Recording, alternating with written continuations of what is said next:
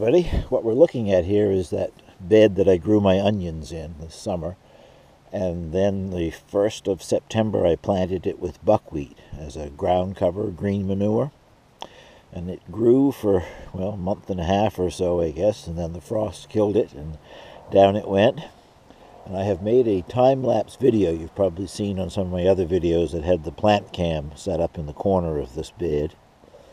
So what follows is the plant cam video, or made up of the time-lapse photographs, 496 photographs, I think. Anyway, what you're looking at now doesn't actually appear on the time-lapse. I did this afterward. I've just started cleaning out chicken coops for the fall, preparing for winter. Cleaned out the smallest coop this morning.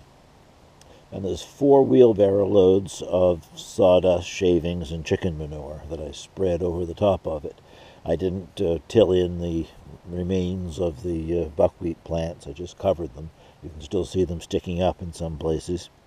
With what's left of the fall rain, and we'll probably still get quite a bit of rain before it freezes solid and starts to snow, and then with the snow melt in the spring and the spring rain or whatever, it will leach a lot of the strength out of the manure so that it won't burn anything. I've done this on a number of beds over the last few years, and it seems to work quite well. I wouldn't want to put it on in spring and try using it. It would be too strong, but it'll be 6 months before I plant anything in this, so it gets a chance to deteriorate.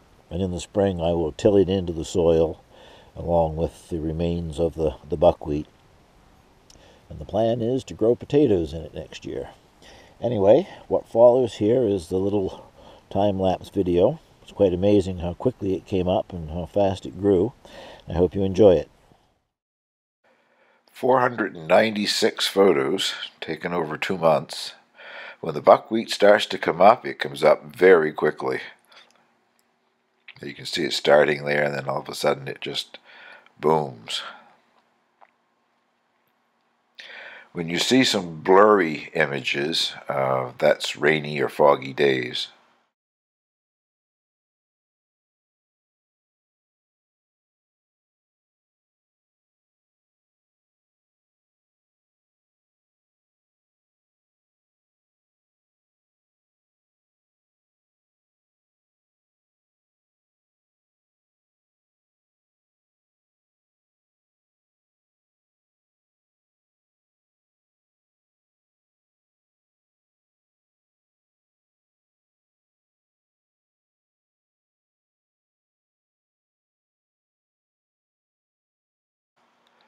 If you look closely here, you can see it just starting to bloom.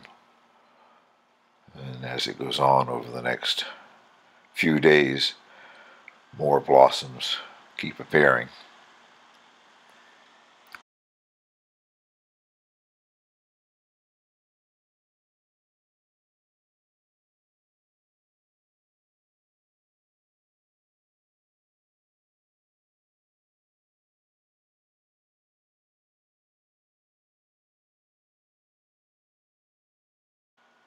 And here it gets hit by the first frost. I didn't have to worry about having a chance to form seeds. It was in full bloom, but when the frost hit, buckwheat is very tender. It died immediately.